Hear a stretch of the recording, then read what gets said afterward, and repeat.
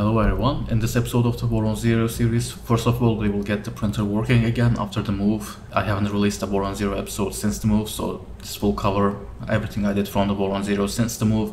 So we will get the printer working again, configure it for the new Wi-Fi, fix the spool holder, replace the MGN7 rail, and then we will move on to the Nevermore Micro air filter, which we printed in a previous video, but I wasn't able to turn that on because I didn't have the correct air filter materials. So now I do that. I have that, the active carbon, and from that we will move on to some of the plans I have for the Voron Zero's future. But before that, thanks to PCBWay for sponsoring this video. PCBWay offers cheap, fast and high quality PCB prototyping services. They also have a community website where you can easily find PCB designs that you might be interested in, including some Voron designs and including some of my designs. This lets you order the PCB very easily by just clicking the add to cart button without having to deal with the Gerber files, and this also supports the creator of the PCB as well. A portion of the sales go to the creator of the PCB, so a great way to A, find a PCB design that you might be interested in, and B, also support the creator of the PCB. So both the PCBWay website and the PCBWay community website are linked in the description below. I opened up the Voron Zero. First of all, I removed the bottom panel and I closed it now, but I had to switch the power supply from 230 volts to 115 volts. Next step is to do the configure the Raspberry Pi to connect to the new Wi-Fi here. It's set up for the old Wi-Fi, and it is also set up for static IP. That's how I did it in the old place, so that my network setup had some problems in the old place, and permanent DHCP leases never worked. So yeah, that means I have to redo that setup as well on top of the SysID and whatever else. So I'll do that on the computer, and after that we'll also do the MGN7 rail replacement on the x-axis. After that we should be able to print. And as for the spool holder, forgot to talk about that. The spool holder that was broken that I showed in the workshop episode 3. Well, the plan was to reprint that, but now what I'm trying to do is glue it together and see how well it holds. If it works well, then, well, I guess there's no need to reprint that, but if it doesn't, then yeah, it's a simple reprint, and it still looked like it was in good enough condition to actually hold a spool. So yeah, I'll be back with those done, I guess. I finally managed to get the Raspberry Pi to connect to the network. Yeah, to reach the command line I had to connect to the Raspberry Pi using a very short Ethernet cable. That's the only cable I had lying around. But yeah, finally managed to get it to connect to the Wi-Fi, and yeah, here it is. So the Octoprint is working. Now the next step for me is to update all this crap, and then we will do our first print. So here it is. I started my first print with the Voron Zero after the move, and right now I'm just printing a Voron Cube, as you can see.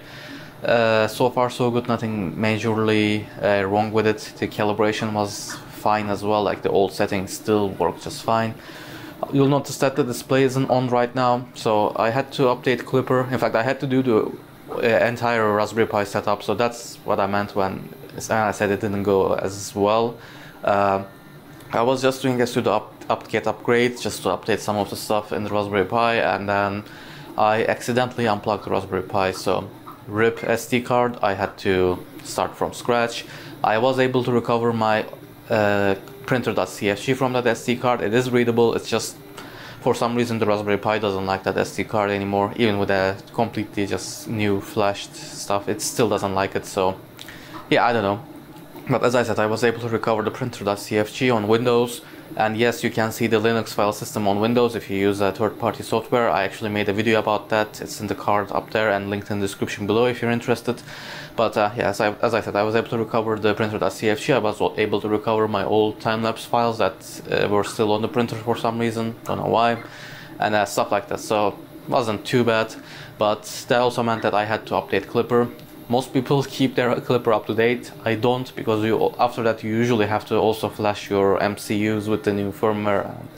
That is a pain, and especially if you have something that's STM32 based, you have to make sure it enters DFU mode, and yeah, that means, yeah, it's a pain. I have to tear the printer open again, and that's why I didn't do it.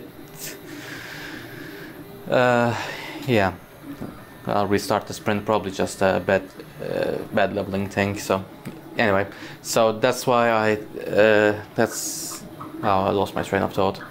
Yeah, that's why I didn't update the display, but yeah, At least the clipper is up to date, I guess. I also had to do the printer.cfg because I was still keeping the rotation distance stuff. I still didn't update those, but that's how old the clipper on my Voron Zero was. But yeah, anyway, let me cancel the print.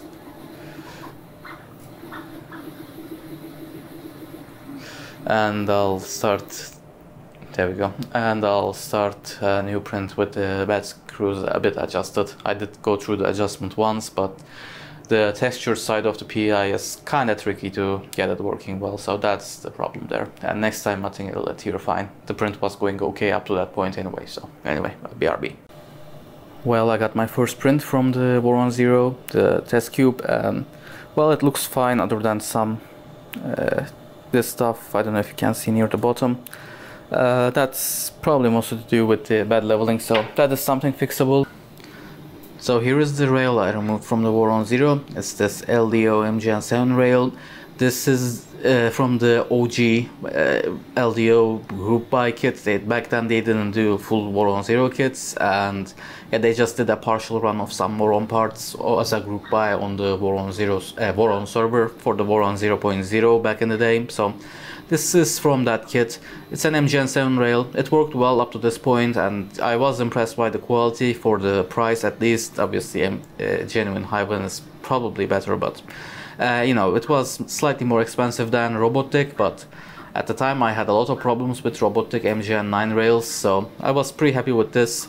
The problem was, it's not that easy to show, but basically I think the carriage was moving a little bit and yeah, that was causing problems, and my initial prints, I don't know when I'm editing this into the video, but right now the Voron Zero is printing, and my prints with the new rail look a lot better, so I'm pretty sure this fixed the problem. Now this could still be used for something that's not as important as a 3D printer, like I don't know, maybe some drop rail or something like that, so I'm not going to throw this away, just like I didn't throw my failed MGN9 robotic rails, but yeah, I'm not going to use this on the printer. So as I said, I already replaced it, and already the print problems are fixed, so it was the rail. I did the firmware flashing for the display, so that's ready, and I tested that already, it works.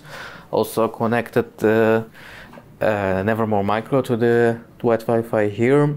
For the Nevermore Micro on the Voron Zero, I used the Nevermore printer carbon that I ordered from DFH along with the Micron stuff. So this is something really important, so I should mention this, that you don't necessarily have to use the Nevermore brand, but you have to use the right kind of active carbon. I made a video about this in the past, but often active carbon is acid washed or acid activated, and that means there's some acid left on the active carbon, and if you let that run through your printer, especially with a recirculating filter, you get this. Now this is this rusted more since the last video. This wasn't this rusty in that last video, but you can again watch that video if you're interested in that. But yeah, you definitely don't want this in your printer, not on your linear rails either, like not just screws. So yes, you definitely need to use the correct type of active carbon. I turned on the printer, did the clipper configuration for the Nevermore Micro, connected the fan before that obviously, and yeah, turned the fan on and realized it wasn't turning, didn't hear any noises. There was no airflow I could feel if I put my hand anywhere near this. Opened the Nevermore Micro with the fan still on. Then just like a 10-second or so after that, a horrible smell started coming from the fan, and that's when I realized, I didn't see the smoke, but I'm pretty sure it was magic smoke, so I turned off the printer before I triggered the smoke alarm. If I was any good at making YouTube videos, I'd record before that, but didn't feel like risking starting a fire, so sorry about that. But yeah, I think this was a 12-volt fan, and I think I connected it to 24 volts. I think that's what happened. I definitely connected it to 24 volts, but I think this is a 12-volt fan, that's the guess. There is no label on this, so I can only guess. There's nothing obviously burned around here, so I don't know for sure, but I don't want to risk using this fan again, because it definitely smelled like magic smoke. So, and this is the issue. I thought I only had 24-volt ones in stock. Well, I have both. These are the exact same size, so yep, I'm pretty sure that was 12 volts. But anyway, it's just a fan. I'll replace it with 24 volts. So yeah, it now has the 24-volt fan connected. So I'm just going to turn it on full speed and see how it goes. And yeah, it's definitely working. airflow path is really restrictive, so that noise isn't too unusual, but I definitely don't want a printer that's this loud. So let me see lowering the speed, if that works or not. So this is half speed. It's definitely making noise, so it's definitely still running. And yeah, there's still some airflow. The airflow path is really restrictive, so obviously airflow, how much airflow isn't also going to be a lot, so that's not surprising, but it still runs on half speed. It's still also pretty loud, but considering the fact that my Voron Zero is also pretty loud, yeah, when this is printing, this is not going to be too bad, I guess.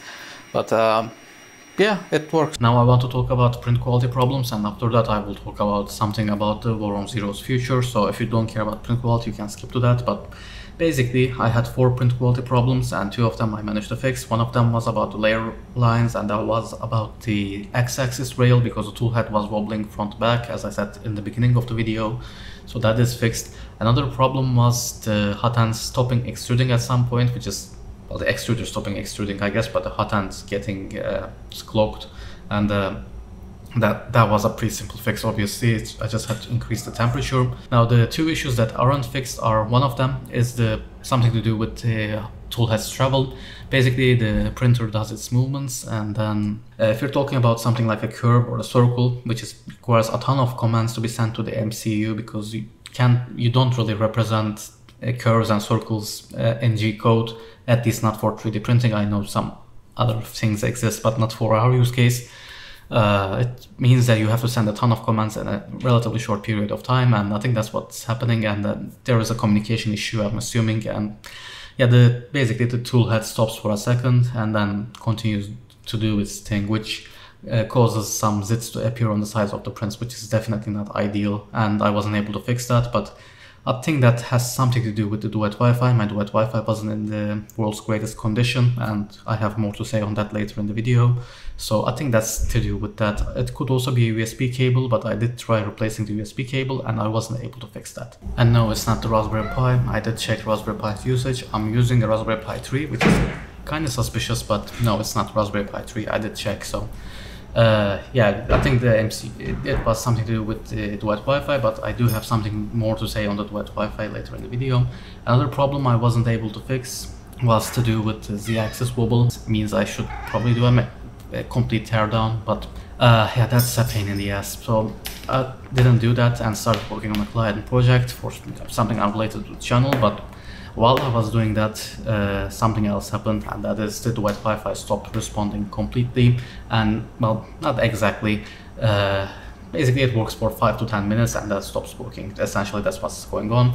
The Raspberry Pi is fine, and Raspberry Pi connects successfully and stays connected to the display successfully, which is a separate MCU, so that's not it either. So it's definitely duet Wi-Fi, and my duet Wi-Fi wasn't in the world's greatest condition, as I said. So the obvious solution to that is just to replace that, and I do have an SKR Mini E3 V2.0, so I could just swap that. But honestly, with all of these problems and probably something else mechanically wrong with my printer as well, it's probably makes sense to do a complete assembly of the printer, which honestly I'm not feeling like doing at this moment. There is also a Voron 0.2 around the corner. They've been teasing that for a while, so they will announce that at some point. I don't know when that will be. Voron design works on extended valve time, so who knows when that will be, but it will happen at some point. So you know, I could just wait for the Voron 0.2 and go with that. I do have some alternatives in mind. Basically, there are a lot of Voron 0 major Voron 0 modes. Go to 3dprinters4ants.com and you can see a ton of Voron 0 modes. There are a ton of cool modes, and those require a complete disassembly of the Voron 0, which up to this point the reason I didn't do any of those is exactly that reason. Working with 1515 extrusions is a pain in the ass, and I was pretty happy with my Voron 0s. A lot of the things on the Voron 0, like the top hat I designed, etc. So yeah, I don't know, but at this point, as I said, I need to do a teardown anyway, so I'm really considering some of those 3D printers for ants printers, Voron 0 modes ones especially. So let me know if there's something you're interested in, and I'll definitely consider it. I don't know, we'll maybe go back to Voron 0.2, I don't know, but there won't be a video on the 0.1 for a while, so which is the reason why this video is kind of short. Yeah, anyway, that's it for this video. I hope you still enjoyed it. If you did, please leave a like down below, and thanks for watching.